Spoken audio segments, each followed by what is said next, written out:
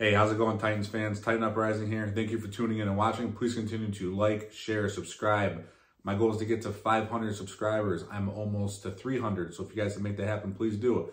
If you're tuning in for the first time, please please subscribe, especially if you like the videos. Please like them and subscribe, share, comment. I comment on everything. Love the feedback. Keep it coming, please. Today's video, we're going to get right into the offensive line. And guys, I'm a little worried. I'm going to have a positive towards the end of the video on what we have to look forward to and what some positives are, because there is. But the offensive line is just worrisome right now. There's a lot of question marks. And I really do think that as of right now, this team will rise or fall because of the offensive line. And you could have made a case for that a while ago with the wide receivers. But the receivers look like they're doing better. It was a better scheme. And then obviously adding DeAndre Hopkins is just, right.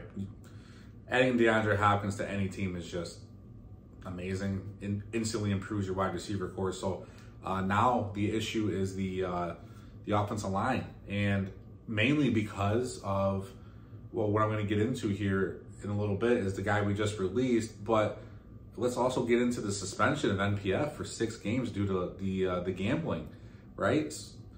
But we'll dive into it. We'll get into it.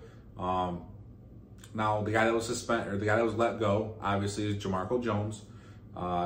And because of him being released, that just gives us more question marks. Like I said, he was supposed to be that stopgap for us at right tackle.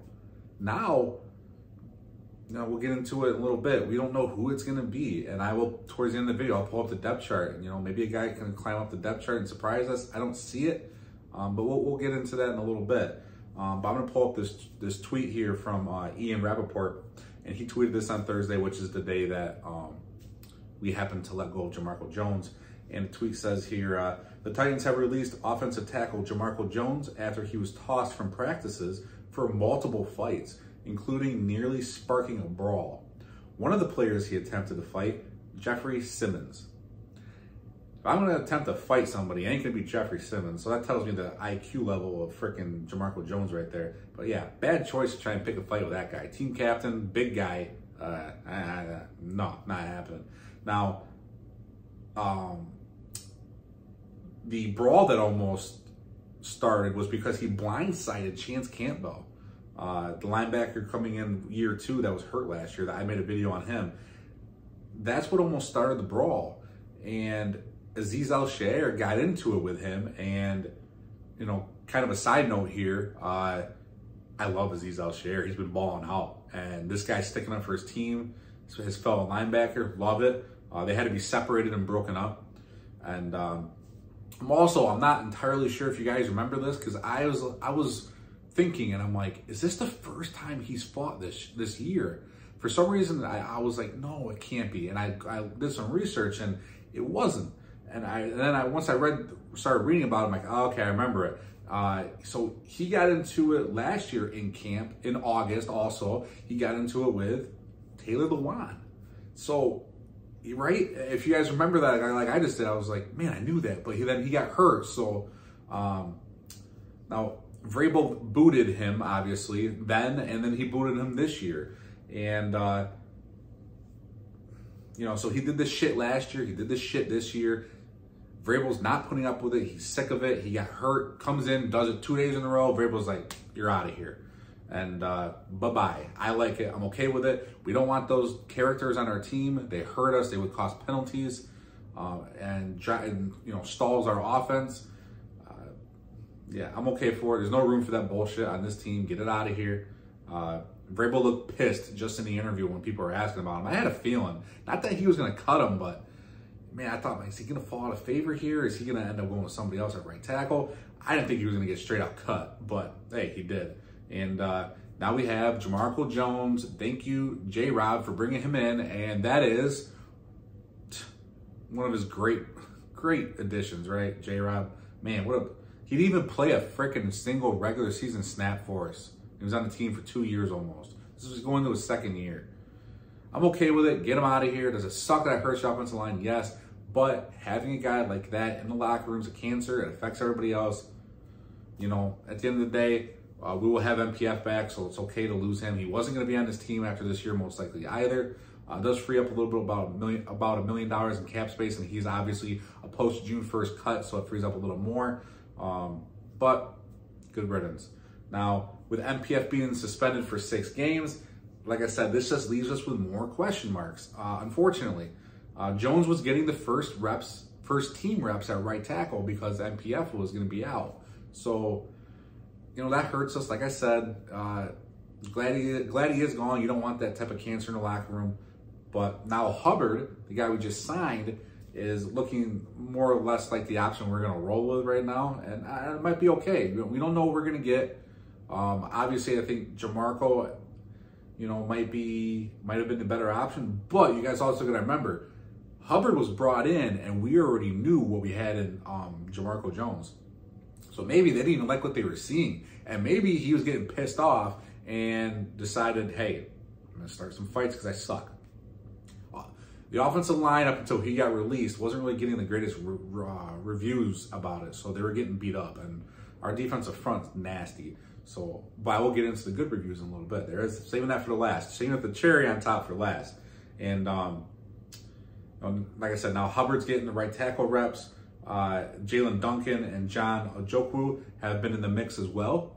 Duncan, obviously, is a 6th round draft pick that we had this year. He's got a lot of upside. He's athletic. He's raw, right? Ojukwu is an undrafted free agent. And Vrabel, by the way, has spoken very highly on Ojukwu. But Ojukwu did leave practice early today, and we don't know what is going on with him as of yet. So that sucks. Go figure, right? Guy, we ended up needing him, now he goes out hurt. Probably should have pulled those guys off the field a little sooner when it was wet today. Personal opinion. I don't know. I'm also not a coach, so what do I know? But I think I would have just pulled them out. So the first 6 games, like I said, they're going to be a little rough for us on the offensive line. But like I said, there is some positive. There is some positive here. And I'm going to pop up a series of tweets here from Teron Davenport.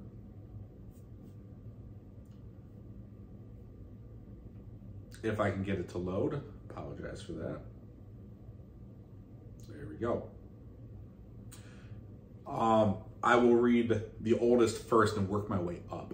Now, he says, Peter Skoronski just had a solid rep versus Denico Autry in one-on-ones. Good push to drive him back on what would have been a run play. Then follows that up. Denico Autry got Skoronski back in their next rep using a jumping 2-hand swipe to get by him. Continue to go up from here. Aaron Brewer versus Tier Tart. Took on the bull rush, dropped his anchor, and didn't give ground. Now, to kind of piggyback off of that a little bit, it says dropped his anchor and didn't give up ground. I don't know if you guys realize Brewer's a little bigger this year, and he's weighing in a little more this year as well. So, yeah, because remember, he's that athletic lineman that we've had for a while. And, you know, he was supposed to be taking over for Jones. Jones is a big boy. It looks like Brewer put on a little bit of weight. It might be okay in the inside with Brewer there. Give him a shot. And then the last one here, a couple of good one-on-one reps from Andre Dillard. Got into his drop quickly and took on Arden Key's speed rush. Then he held his own on a bull rush from Denico Autry. So he handled Arden Key's speed and Denico Autry's strength and power, right? And that's good because obviously, like I said, the offensive line is worrisome. I was worried about some of the stuff I was reading off the bat. But now they're in pads now. And let's just be honest here, guys. Offensive linemen, you can almost call holding on every play. They get up underneath you. They get up under those pads and grab you. And let's be honest, it makes it a little bit easier if you can hold pad a little bit and get away with a little bit of holding and get up underneath those shoulder pads, right? So you like seeing that from the offensive line. You like seeing that they're getting better. Remember, these guys are new scheme, new everything. And like I said, Skoronski right there, you'd like seeing that from the rookie. And he's inside, obviously. I'm going to pull up the depth chart here for you guys. And if you guys should know by now, I use ourlad.com. And if you've noticed something right here, Jamarco Jones is no longer on the team here. They updated this yesterday at 4:12 p.m. So we have on this as of right now, and you know, I don't necessarily agree with how they have it, but you know, no one really knows where our starting line is going to be, so they're just filling in. Andre Dillard, left tackle, Peter Skoronski, left guard, Aaron Brewer, center, Jordan Roos, right guard, and Daniel Brunskill, right tackle. It'd be interesting to see if they do that. I do agree with the left side there. I think the left side is pretty much locked. I do think it's going to be Dillard, Skoronski, and then, you know, if you want to count the center as part of the left side, you might as well say from center onward. The Aaron Brewer, that's going to be locked as well. So we're really questioning what's going to go on the right side, especially with Jamarco Jones, because Daniel Brunskill was supposed to be the guard, and then Jamarco Jones was supposed to be the right tackle until MPF comes back. Now,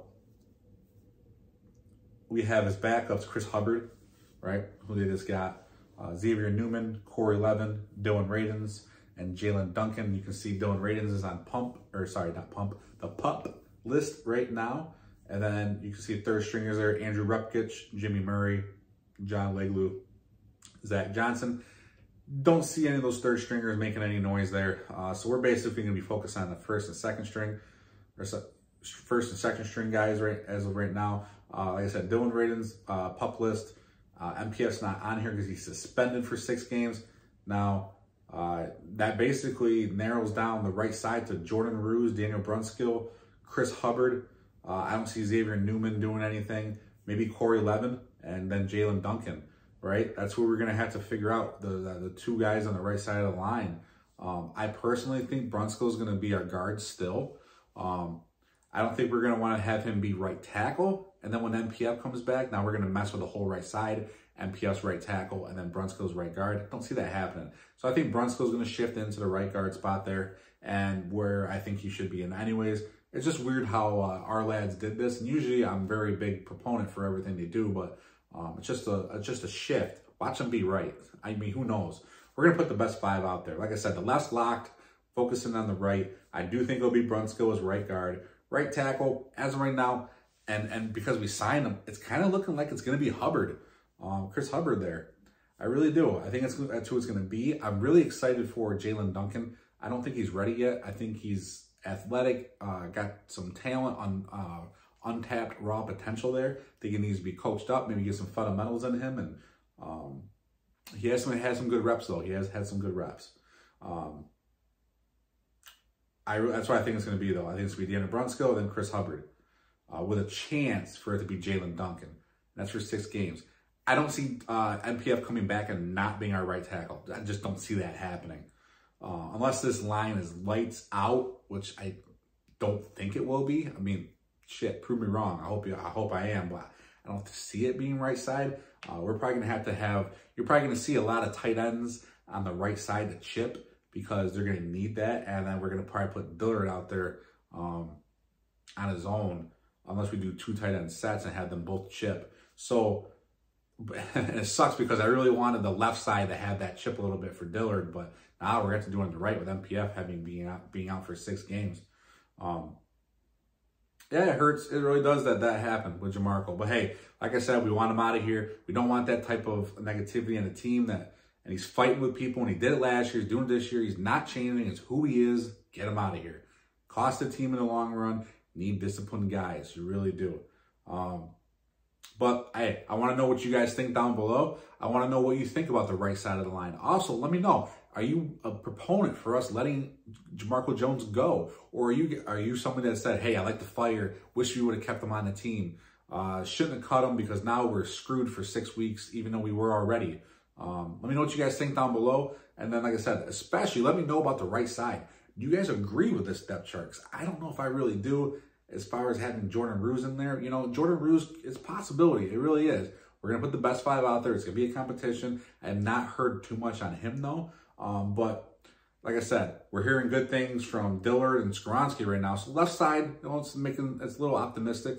And then obviously Brewer at center, but now the right side's got more question marks surrounding guys. It really does. We got to figure this out at least for 6 weeks, and you know, hopefully we can have a good winning record after those first 6 weeks. Kamara getting suspended for the first game helps the Titans out a lot. He's suspended for 3 games, but obviously it's our first game we play the Saints. I will be doing a breakdown closer to the season of a prediction there that I have for the whole season. And I'll do that in a couple weeks here. But hey, let me know what you guys think down below. What do you think of the offensive line? You worried? Are you not worried? Comment. I comment back on everything. And hey guys, we'll talk soon. Tighten up, everybody.